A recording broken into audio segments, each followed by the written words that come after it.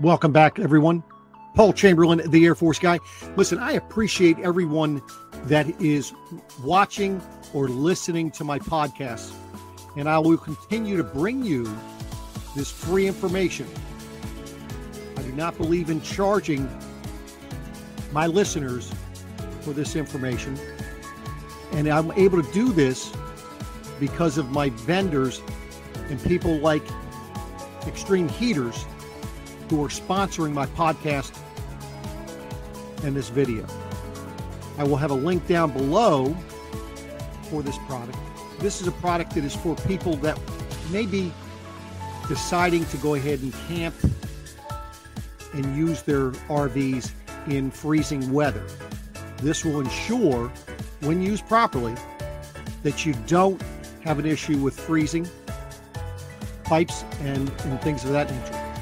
It came highly recommended to me from a customer of mine who camped up in upstate New York in the middle of October of last year. And this company has been around for over 10 years in the boating industry. And just in the last 3 years, it is exploding in the RV industry. So take a look at them. If this is something that you're considering to do as far as camping in colder weather, and see if this product may be a fit for you. But let's get on to this. So again, Paul Chamberlain, the Air Force guy, here with Everything RVs podcast. And this week, I'm excited to bring you, we're going to go ahead and go back to some basics here. See, my job for this podcast is to bring you, those of you that are looking to go camping, and those who are currently camping, the information that you need so that you can make memories that last a lifetime. And so what we're going to be starting with this evening is we're going to be talking about the different types of RVs that are out there, because I think sometimes maybe things don't get explained to you right. And by the way, this is only part one of a 3-part series that is basically gearing it towards you for those that are maybe looking to get into the RV lifestyle, or maybe you might want to be considering upgrading what you currently have. So do bear with me. And by the way, I do appreciate everyone liking and commenting down below to let me know maybe did I miss something, or if you have questions about what I am going over. Be more than happy to try and answer those for you. So let's start off with probably used to be the least expensive thing out there, and that was the pop-ups. Pop-ups are typically a soft-sided camper. However, they have evolved, and they do have hard-sided pop-ups as well. Now, pop-ups come in all different sizes with all different type of amenities. Some pop-ups are even toy haulers, which we'll be getting into as well. So they come in all different ways. You know, typically what you're typically seeing is a pop-up that you typically got to crank up. The top goes up, the bed slide out. Maybe it might have a slide out in it, and it's soft sides. That's typically what most people think about when you think about a pop-up. However, there are other pop-ups out there in the market. One is called like high-low, which is, it is a hard-sided pop-up. And that one, typically that one had a motor. You push the button and it would go up, and it was all hard-sided. Now, another hard-sided pop-up, and most people might not even consider it being a pop-up, and that is what we would call like an A-frame, like an A-liner type pop-up. They set up very, very quickly. They're hard-sided. However, they do have an option for hard sides as far as for dormers, as well as soft sides. And what that does, that gives you a little bit extra headroom if and when you're sitting at the dinette, or if you have a sofa-style bed, so when you're sitting in the back area, that you have additional headroom. There's another pop-up out there, and it's a soft one that kind of combines toy hauler with pop-up, and that's I forget the name of it, but it's just here's a picture of it right here. It's but they have been pretty well received, and I mean it's more than just a pop-up. And I say it's a toy hauler; it could be whatever because of the way that they set up. But pop-ups are typically the first thing, and the reason why people typically gravitate to pop-ups is because of the fact that they're tent campers and they want to go ahead and just get up off the ground, but they still want to have that tent feel. Hence the reason why they go with the soft-sided style pop-ups. Now, once people maybe get into pop-ups, they may want to go ahead and graduate because maybe they want to get away from the wet bath. Maybe they only had a toilet in theirs. Maybe they didn't have any toilet. Maybe all they had was an AC and maybe a refrigerator and a furnace, and maybe a cooktop that went inside and outside, but it was very basic. So maybe they want to go ahead and graduate and get into something a little bit larger and have the amenities of a travel trailer.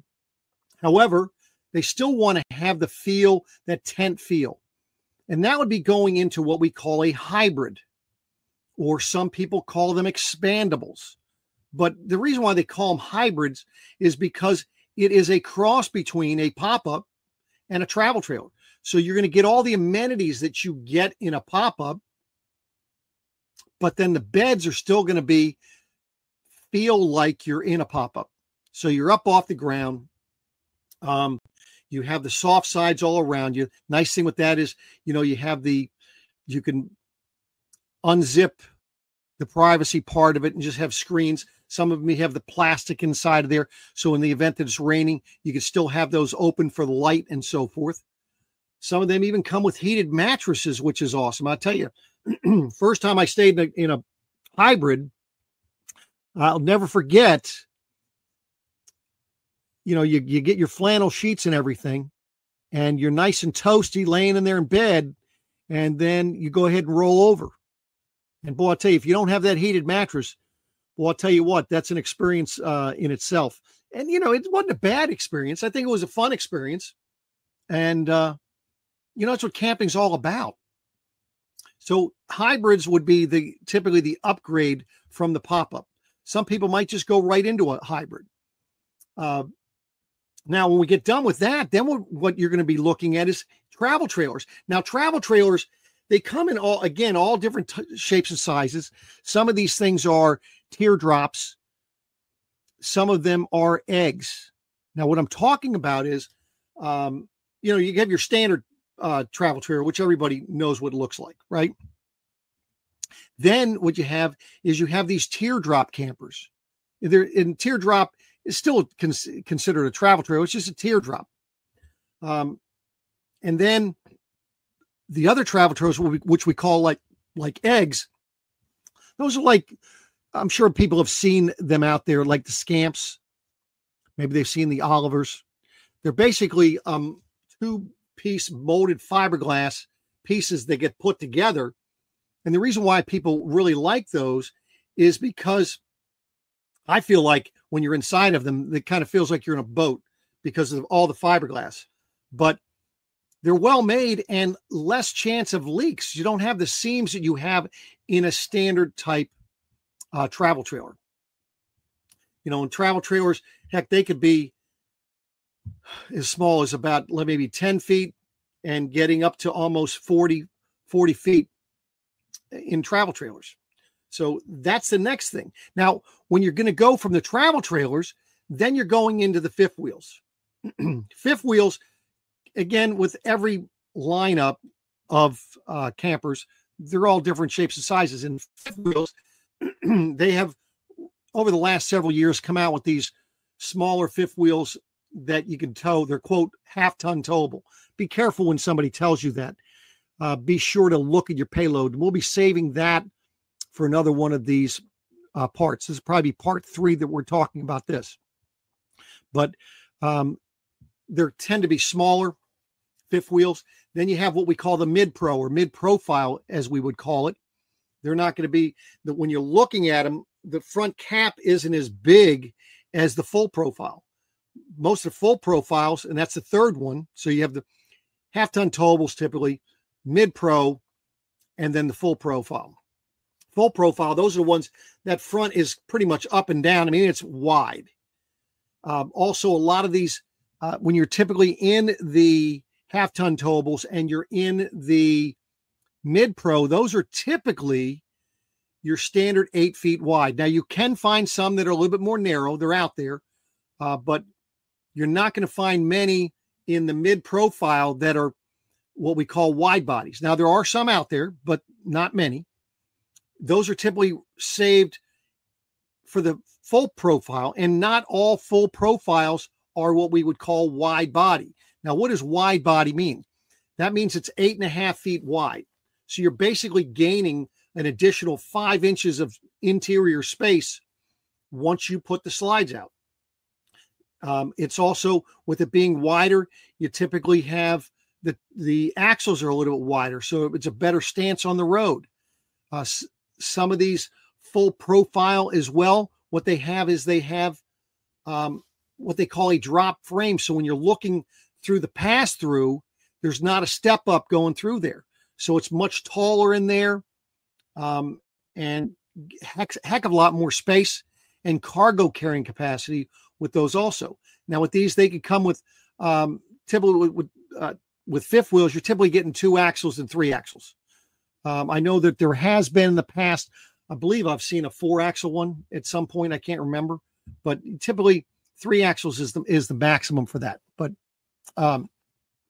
next, what you're going to be talking about or being able to see is toy haulers. Now, toy haulers, they come in both travel trailer size ones or design, fifth wheel, as well as hybrid style toy haulers.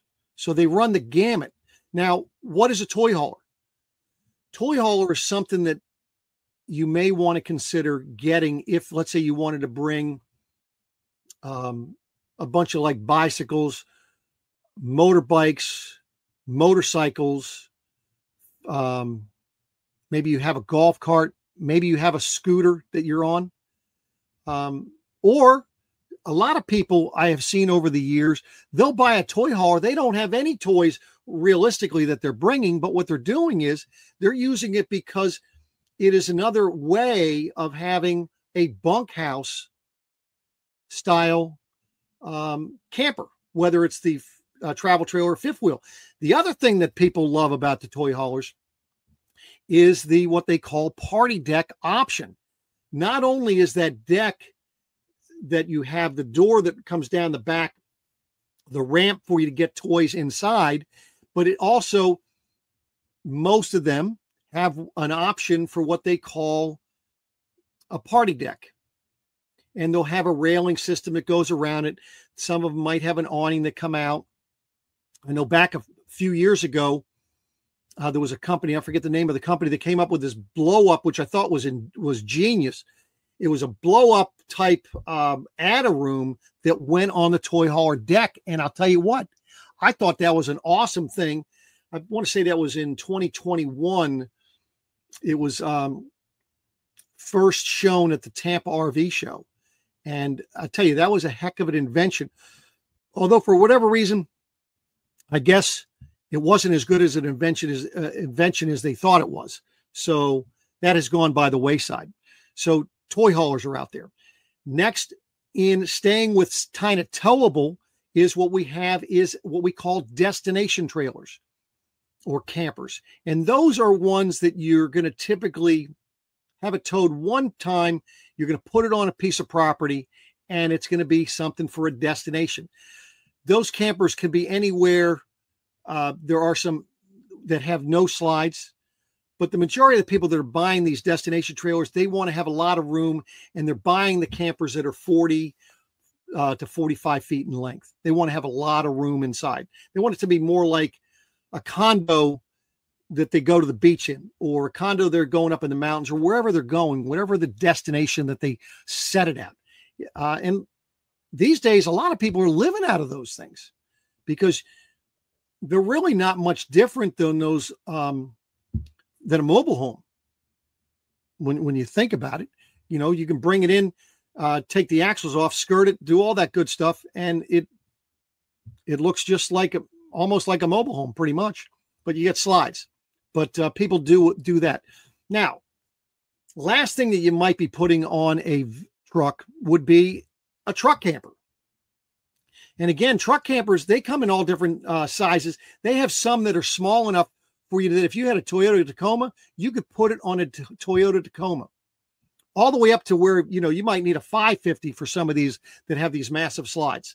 But truck campers, what people love about truck campers for the most part is the fact that they are able to tow something else behind them, whether it be another vehicle, whether it be a boat, because some of these people, you know, they're going out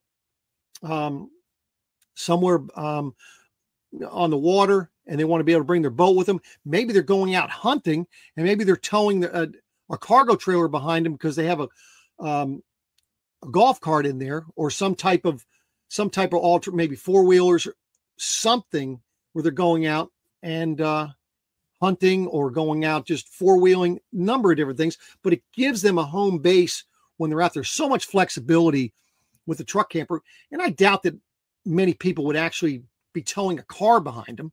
I think more realistically, they might be towing a cargo enclosed or cargo trailer with like a motorcycle or four-wheelers, a boat, things of that nature behind them. But the nice thing is with that, you can just drop it. Now you've got a home base and you're able to go ahead and just take your truck and you can go places if you need to. Because I tell you, for the most part, these truck campers, if you get these really big ones, it's not like anybody can pull under it and take it. You know, if you set it up right, because they got to have a way of lifting the legs, and they've got to have a pretty significant truck in order to take one of those. I know it becoming more and more prevalent with these travel trailers and so forth being stolen. Hence the reason why you want to have the proper protection for those things. So, but that's pretty much all of the towable side. Now we're going to get into the drivable side. And there's 3 different classes of drivables: Class A, Class B, and Class C. Okay. There is not, if you look at stat surveys, there is not one out there for a B+. I know there are people out there that tell you all the time, look at this B+, and it's not a B+. It's a Class C. And I'll get into that in a little bit. But Class A's, let's talk about Class A's. Class A's, you've got really 3 different types of Class A's. You've got a gas Class A, so it's a gasoline engine. Those are most of the time, I think all the time, they're up front. Next, and typically you could tell, I would say that 95, 99% of the time, if you see an entrance door on towards the middle of a motorhome, Class A motorhome, 95% of the time or more, it's going to be a gas motorhome. Now, there are some diesel pushers and some Freds out there that they're in the middle as well. But for the most part, it's going to be a gas engine. But you can tell by when you're looking at the motorhome, really what kind of motorhome it is. The other one, a Fred. What is a Fred? Fred is a front engine diesel. And those have they've come and gone over time. And that's mainly to give people a little more horsepower, a little bit more torque with that. They've improved on the noise aspects of it when it's the Fred, when they call the Fred. And then you have a diesel pusher. Diesel pushers, those are the ones that you have the engine is in the back. With diesel pushers, they tend to be typically longer. Those are going to go up to 45 feet. Your gas motorhomes and your Freds, typically your max would be about 40 feet. But typically lengthwise, if you see a gas motorhome, they could be anywhere from about 25 feet up to about 40 feet. And really, I'm thinking more 27 feet as far as a gas motorhome, although there might be some others that might be a little bit smaller. There is a motorhome out there that looks like a Class A, but it is really on a Class C chassis. And the way you can tell is when you're looking at the front, if the front is narrower and it's going back wider, till it gets to about past the seats, and then it straightens out. That's how you know that that one was on a Class C chassis. So they're out there as well. Now, there's a motorhome that is out there. I don't see them anymore being sold new, but they had a mid-engine diesel motorhome, which came out. That was out, I want to say, like, let's see. I want to say it was like 2015, 2016, maybe 2017. And they might have been out before then as well. But they have kind of gone by the wayside. I'm not sure what caused that. It might just been because of the hassle to service them and things of that nature. But so those are Class A motorhomes. The next thing is we have Class B motorhomes. It's very simple to pick out a Class B motorhome because it is a van motorhome. It's just a van. So basically it's could be a Ford van, Ford Transit nowadays, but before it could have been the regular Ford or Chevy chassis, Mercedes chassis. So, I mean, you see these Mercedes FedEx delivery vans. That's a Class B motorhome. Now, these Class B motorhomes can be anywhere from about 16 feet, typically up to about 24 and a half feet. The longer ones, typically about once you're going to get to 22 feet or longer, those are typically on the dualies, whether that's going to be on a 2500 or 3500 chassis. So those are Class B. Now, I'd mentioned before, no such thing as a class as a B plus. Don't get hung. I need you to just understand. There's going to be people out there telling you something's a B plus. Just understand that when it goes to register or when it is being shipped to the dealers from the manufacturer, it is classified as a Class C. When you register it, it's a Class C. And what does a Class C stand for? It's cutaway. And basically, that's what it looks like right there. That's a cutaway chassis. And then what they're able to do is they're able to build from the inside out versus a Class B motorhome. They're building from the outside in. I mean, because the van's already built. Now they got to build everything on the inside. And hence the reason why Class B motorhomes tend to be more expensive than Class Cs, because of the fact that it's more labor intensive. Now, going along with the Class C motorhomes, you also have Super Cs. Now, the Super Cs, those are typically on a Ford 550 chassis, a Dodge 5500 chassis. Sometimes you might see a Chevy 550, 650. Freightliners, they have Mercedes. So they're a much bigger, beefier style motorhome. Typically, the Super Cs are for people that want to have more cargo carrying capacity. They want to maybe have a little bit better ride experience, because when you get up to the Freightliner chassis and some of these Mercedes chassis, they're going to have those air ride front seats. They're going to have air ride, or they're going to have a better suspension system than they would for your typical Class C motorhome or some of those smaller Super Cs. So hopefully I have covered everything pertaining to all the different types of RVs out there. Hope I didn't confuse anybody, but tell me if I missed something, or if maybe you look at things a little bit different. Be more than happy to hear what you have to say. But I do appreciate you watching, and I appreciate everybody supporting and checking out my sponsors. And again, my sponsor for today was Extreme Heaters, and they're an American-made company. So check them out. Special code, special discount up to January 31st. That'll be down below this podcast, as well as the video here on YouTube. So thanks again, and I'll be back at you next week, same time, same bat channel. Take care.